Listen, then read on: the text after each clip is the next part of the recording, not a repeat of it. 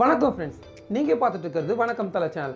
இப்போ நம்ம என்ன வீடியோ பார்க்க போகிறோம் அப்படின்னா, நம்ம தல அஜித் அவர் வந்து பார்த்தீங்கன்னா உங்களுக்கு வலி ஏற்படுறப்ப மட்டும் நீங்கள் இந்த மாதிரி பண்ணிட்டு மற்றவங்க யாருக்காவது அடிபடுறப்போ நீங்கள் இந்த மாதிரி செய்யலாம் அப்படிங்கிற மாதிரி நம்ம தல ரசிகர்கள் எல்லாருமே ஒரு கேள்வி வந்து பார்த்தீங்கன்னா இப்போ எழுப்புற மாதிரி இதுக்கு முன்னாடி நடந்த ஒரு சம்பவம் பார்த்தீங்கன்னா இப்போ வந்து வெளியாகி இருக்கு.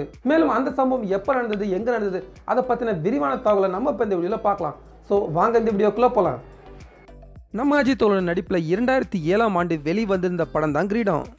இப்படி இருக்க கிரீடம் படத்தில் வந்து பார்த்தீங்கன்னா இன்டர்வலுக்கு முன்னாடி ஒரு முக்கியமான சண்டை காட்சி ஒன்று பார்த்தீங்கன்னா இடம்பெறும்.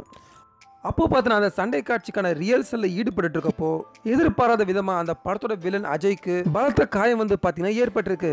அப்போது அந்த காயத்தை பார்த்த நம்ம அஜித்தில் வந்து பார்த்தீங்கன்னா ரொம்பவே துடிச்சு போயிருக்காரு.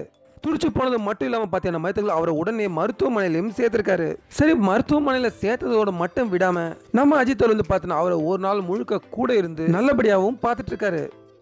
இந்த விஷயம் எப்படி இருக்க, நம்ம இதில் வந்து பார்த்தீங்கன்னா அவர் ஒரு விசாகப்பட்டினத்தில் ஷூட்டிங்கில் பார்த்தீங்கன்னா நடிச்சிட்டு இருக்கப்போ அவருக்கு எதிர்பாராத விதமாக பார்த்தீங்கன்னா முதுகில் பயங்கரமான வலி ஏற்பட்டிருக்கு.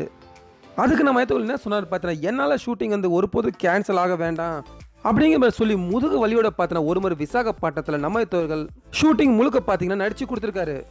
இதுலேருந்து என்ன தெரியுது பார்த்தீங்கன்னா, தனக்கு ஒரு வலி ஏற்பட்டப்போ நம்ம இதில் பார்த்தீங்கன்னா அந்த வலியை பொறுத்துக்கிட்டு ஷூட்டிங் முழுக்க இருந்து பார்த்தீங்கன்னா அவர் வந்து நடிச்சு கொடுத்துருக்காரு. ஆனால் மற்ற நடிகள் யாருக்காவது அடிப்பட்டா அதாவது பார்த்தீங்கன்னா மைத்தர்கள் தாங்கிக்க முடியாமல் அவங்களை உடனே கொண்டு போய் ஹாஸ்பிட்டலில் சேர்த்து கிட்டத்தட்ட ஒரு நாள் முழுக்க பார்த்தீங்கன்னா அவர் கூட இருந்து அவரை பத்திரமாவும் பார்த்துட்டு இருந்திருக்காரு.